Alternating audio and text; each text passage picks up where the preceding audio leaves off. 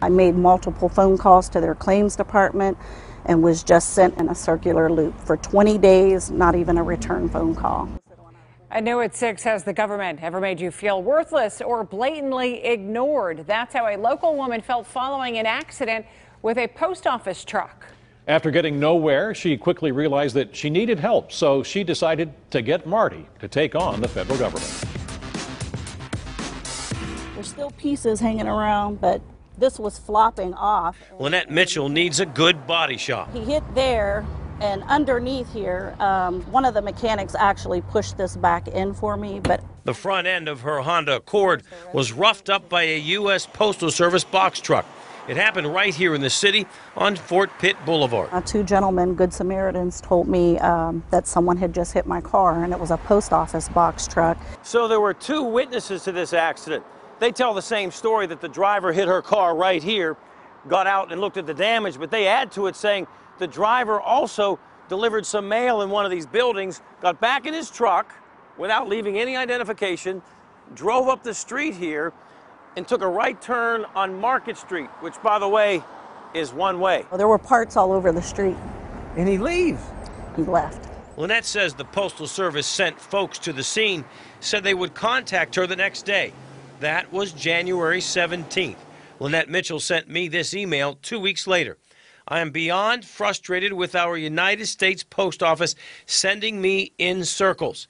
I simply want my car returned back to the original condition it was in before the postman decided to play bumper cars with my parked vehicle. We left several messages. And never called you back? Never had a phone call back.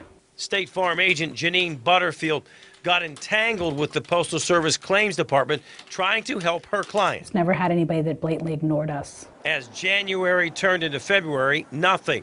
This is February 6th. This email. Is it resolved? Not yet. Ugh. February 7th. Well, I have reached my point of no return. That's when we got involved. Oh, my goodness. It was, 24 hours and she had somebody at her door handing her a check. Within 24 hours, this check from the Postal Service for nearly $2,500 was hand-delivered to Lynette. Done deal. For 20 days, not even a return phone call. Not one? Not one. And finally, my agent said, reach out to Marty. He's going to get you some help. There you go. So what can you do? Well, the post office is self-insured. They tell me they have to have 2 estimates. They have up to 6 months to reply.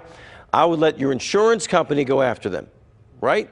They will pay the claim. You have to eat the deductible and the rental car cost, or you can wait 6 months and hope you get through this madness, which is what it is. It's crazy. So what's the deal here? Why no response? Huge bureaucracy. And I know a bunch of folks that work in the Postal Service. It's not as if they don't care. I think the boots on the ground folks are good people. However, they're buried, and I mean buried. In fact, in this case, you were called them 8 times, not one return phone call.